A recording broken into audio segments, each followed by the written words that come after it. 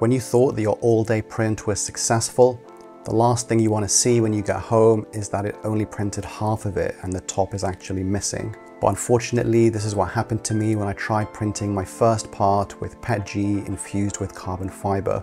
No problem, I thought. I've recently seen a tutorial on this and it seems like there are lots of potential solutions.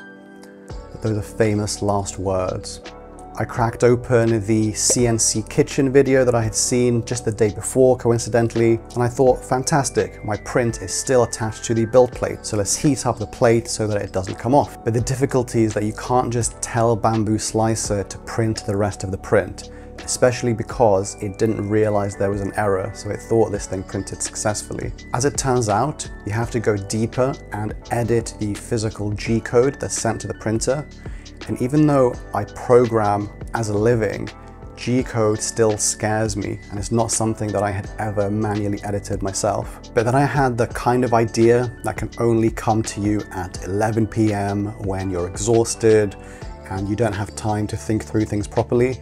I thought, what if an LLM could modify the G-code for me so that it continues this print while I get the sleep that I desperately needed at the time? We know LLMs can write normal code very well, so why not G-code? So I took some measurements, I did my best to home the printer, and I asked GitHub Copilot to fix this G-code for me so that it continues just the rest of the print. I asked it to make sure that it was 100% safe, and it said, absolutely, here is some 100% safe code that you can use to continue the rest of your print. I hit print, but then I heard the sound that no 3D printer owner ever wants to hear. So we will talk about how I eventually saved this print and the lessons I've learned if I ever have to do this in the future. But first, let's dissect exactly how we got here. So I was really excited to crack open my first spool of carbon fiber PETG. This just looks so good, look at that. I know everyone says that, but it's one of those things that you really have to see for yourself. This just looks incredible. And I was hoping that the prints would come out looking as good as this does. The only issue really is that it's incredibly abrasive. So luckily I already had my hardened steel nozzle on the printer.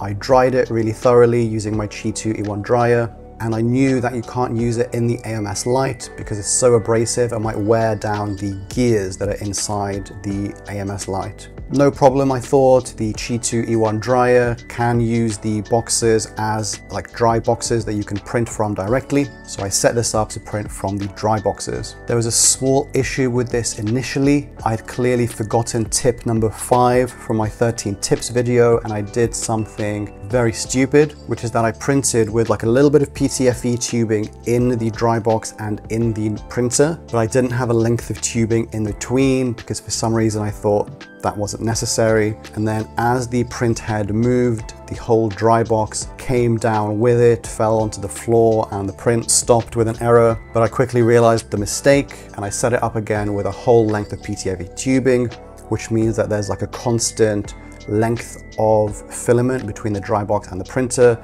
and there's no issue with sudden movement. So I fixed the first issue and I thought it was going to be set up for success, and I thought it was going to print successfully overnight. By the next morning, it hadn't printed yet, so I went to work and I was really excited when it said print successful. I couldn't wait to get home and play with my first fully 3D printed carbon fiber part. The issue was that when I got home, I realized that some of it was missing. Luckily, I had the same part printed successfully before in translucent PETG, so I could compare the two, but the carbon fiber part that had just printed was missing the top 10–15% of it. So from the morning, I had actually taken a short video of it finishing the print, but actually when I watched this video really closely, I realized that you can see it air printing the last thing, it's above the part itself. And I felt silly, and I wish I had paid more attention in the morning and noticed this earlier. Maybe I could have prevented it, but okay.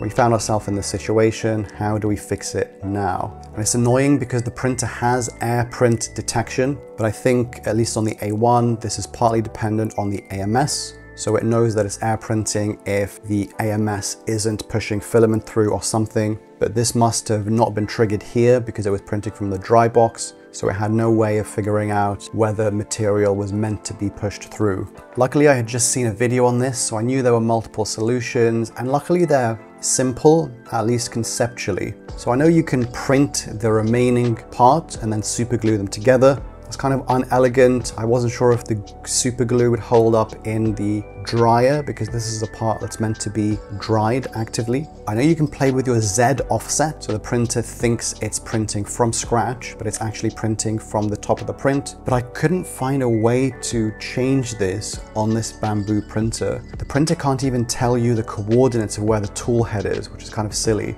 That's such an important part of a 3D printer, surely. The third way is the way that I would try, and it's to modify the G-code. So you take the G-code of the entire print, all 300 and something layers. You just remove the first layers and you remove some of the initialization stuff that might bump into the print, and then you send that to the printer, and in theory, it's as if it's continuing the print from where it failed. And this sounds very simple conceptually.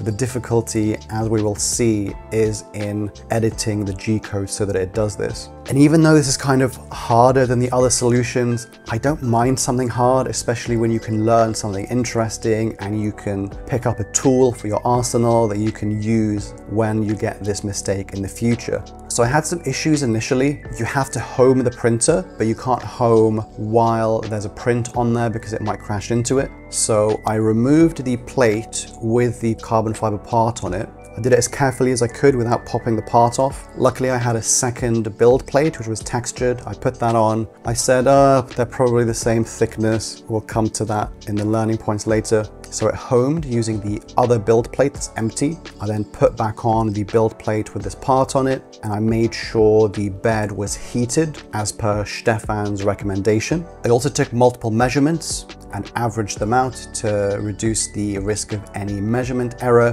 And I wanted to see exactly where the print had failed. And I came to the conclusion that the next layer I needed to print was layer 259. So this is where I was a bit scared about the Bamboo closed off ecosystem. I thought oh, what if you can't even export G-code? What if you can't even run G-code? But luckily all of that is possible. So I figured out how to export the G-code. You have to unzip it. It's in some weird .gcode, .3mf format. But I figured out that you unzip it and there is a .gcode file within there. The thing is, I'm a programmer, but when I opened this thing, it terrified me. I had never seen anything like it. It was many millions of lines of code, and I'd never seen something like that in my life. I thought, okay, LLMs can help normal code, so let's see if LLMs can help this specific G-code problem. So I opened the code in VS Code instead, and I cracked open GitHub Copilot. I described the problem to it and I asked it to fix the G-code for me. Thought about it for a long time, and then it ended up with a piece of code that it said will fix my problem. It said, oh, this thing is going to print from layer 259. It's removed all the rest of the code. But I did some sanity checks and I prompted it to be extra careful.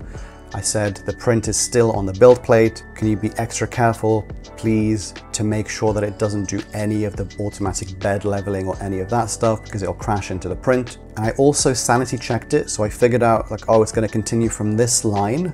So I went to that line and it was close to the exact line it had to continue from, but it wasn't exact. So I asked it to check that too. It said, oh, okay, I've double checked it. It is now 100% safe. And yep, you were right about the exact line. Let's go from this line instead. It gave two options. One of them seemed a few lines short. The other one seemed more correct, but it had the continued print missing, and it had asked me to copy and paste from layer 259 onwards. That's okay, I found it, I copy and pasted it. I quickly skimmed it and I saw that in the earlier lines, it sets the correct temperature and bed temperature for the PETG carbon fiber. So I thought we were good to go. Again, famous last words. I figured out how to send the G-code to the printer. You just have to drag and drop the G-code onto the preview tab in Bamboo Studio. It gave me a small warning. It said, this G-code is for PLA, but you have PETG CF. Are you sure? I checked with Copilot. I checked the code myself and the settings were correct for PETG carbon fiber. It must be more of a cosmetic thing. Maybe we didn't tell it the correct G-code for this is PETG carbon fiber, but the settings were all correct. So I sent it to print, but I had my finger on the power button in case we had to kill it if it tried to print at PLA temperatures. But luckily that was just cosmetic, so it was using PETG carbon fiber settings. But then I heard this horrible grating sound when the printer crashed into my print. So I stopped it ASAP. I might have flipped the power switch off, but I was really worried that I had wrecked my printer. So I went back to the code. I told Copilot what had happened. It looked through the code and it said, oh, I'm so sorry. But it said, okay, I found the problem now. It was this code that was doing a bit of unnecessary initialization. I'll remove all of the unnecessary initialization. And it gave me a new bit of G code that was shorter. It had some of this initialization missing, and it said now it is 100% safe. Maybe I shouldn't really have trusted this. We'll get to like the learning points of what I would have done differently in the future, but it was like nearing midnight. I really wanted the rest of this thing to print. From my experience, I know that when you point out a specific problem to an LLM and it tells you it's fixed it, it can hallucinate, but usually when it knows the exact problem, it can fix it. So I did want to give this another shot. So again, I sent this to the printer. There was the same PLA cosmetic warning message. I checked the file again. It was still using carbon fiber PETG settings. So again, I ignored it. I hit print, and then lo and behold, as if by magic, it continued the rest of the print. And the next morning I was able to pop this part off of the print bed, and it looked incredibly strong. There was like a bit of a seam, which we'll talk about in the learning points, but the part was sturdy, and I have then used it for its intended purpose, and it is 100% functional. You can dry silica in it, it can hold silica perfectly fine, and it is very dimensionally stable, as I hoped the PETG carbon fiber would be. So, what do we learn from this, and how do we prevent nearly wrecking the printer in the future? And how would I improve the separation between the first print and the second print if I had to do this in the future? And I have 3 learning points really. So number 1, how do we prevent it crashing into the print in future? Something that I've learned from using LLMs very heavily, and especially using them for code, is that it is much easier to read code than it is to write it. And how would that help here? Well, what I should have really done is read the G code, asked the LLM to explain what each bit does if it was lacking some comments, and then I could have picked up that, oh, it was doing some initialization that wasn't necessary, even if I'm not competent enough to write the entire G code myself if I had to.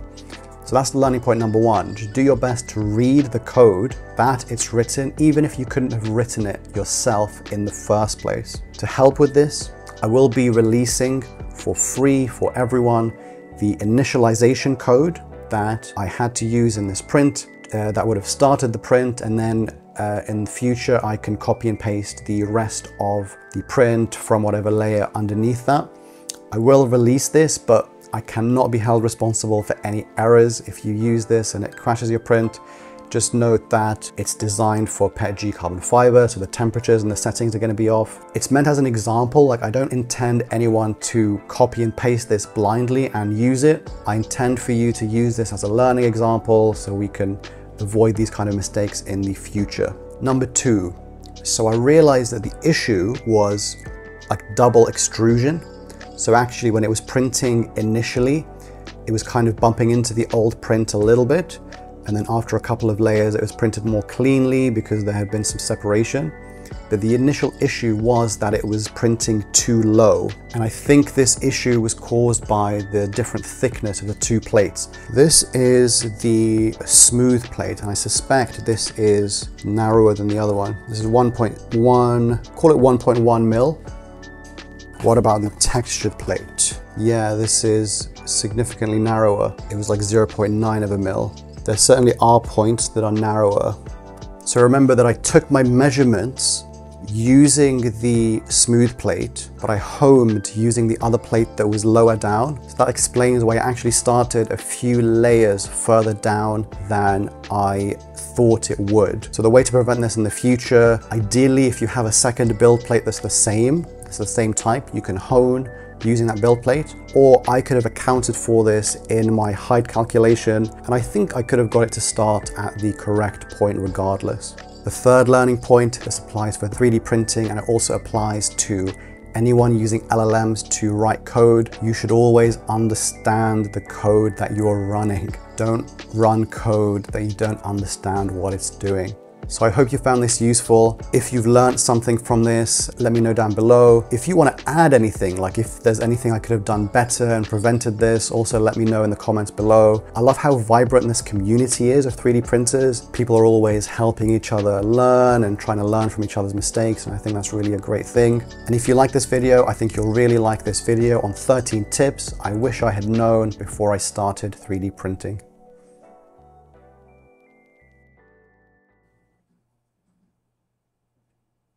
Why am I doing that?